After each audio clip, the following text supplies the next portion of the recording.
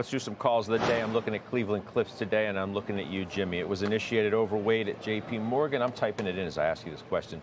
Wasn't previously rated. The price target's 24. The 52-week high is 22, almost 23, and it's pushing 20 bucks. So this is about shareholder return. There's a lot of moving parts here, and we can talk about U.S. Steel, but let's just focus on shareholder return for a second. Estimates are that they'll have $1.2 billion in free cash flow this year. Their leverage ratio is below 1. Their debt to EBITDA is just below 1. So they're not going to be buying back more debt. There really isn't any more debt to buy back. What are they going to do with that cash? They're not buying U.S. Steel. Maybe the Nippon Steel deal falls through, but we're a long way from that. So right now, what they're going to do with that free cash flow is buy back shares and in size. I mean, that free cash flow, by the way, I think that estimate is light because you've got production of autos going up, which means volumes going up. Their cost of inputs have gone down. They've got very little in CapEx. I think they're going to be buying back a ton of shares, frankly. Jason, we mentioned Palo Alto being one of these big winners. It is on the call list because the target was raised at Barclays to $400.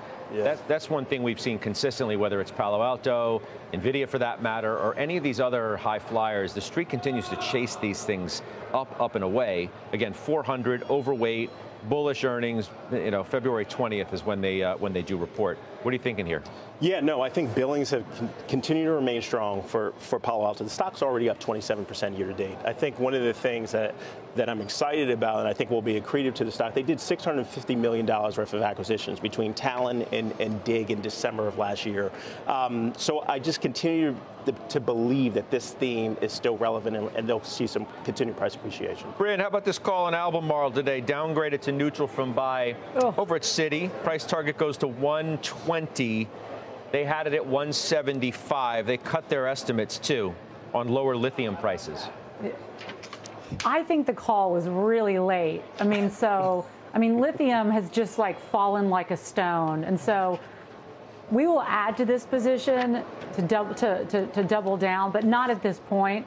You really need to get those lithium prices to stabilize, which is going to take production cuts from the SQM and Albemarle. So this is just one of the downsides of buying public commodities is if you're on a down cycle, it can be really vicious. But I think a lot of this is already built into the price of the stocks. I think it was a late cut, but very valid.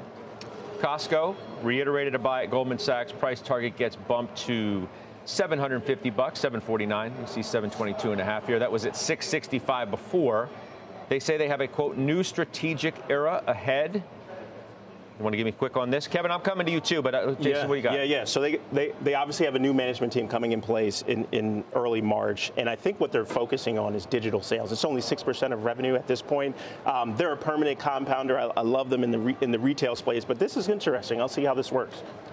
Kev, so you previously owned this. Now you have Walmart, and you say you need to own one of these two consumer stocks.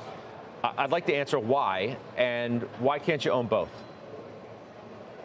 But we only have a limited amount of space that we can allocate towards retail, and right now we have Walmart and Home Depot. But we love Costco. We've certainly owned it off and on over the years. The subscription model is incredibly powerful. I agree with this price increase in terms of the target.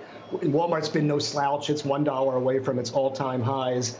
If we do go through a period where the consumer is slowing down or at least living on a budget modestly, these companies generate tons of cash. The Walmarts, the Costcos, these are incredible investments. And for us, whichever one you own, you have to have exposure. For us right now, it happens to be Walmart, but we love both of these names.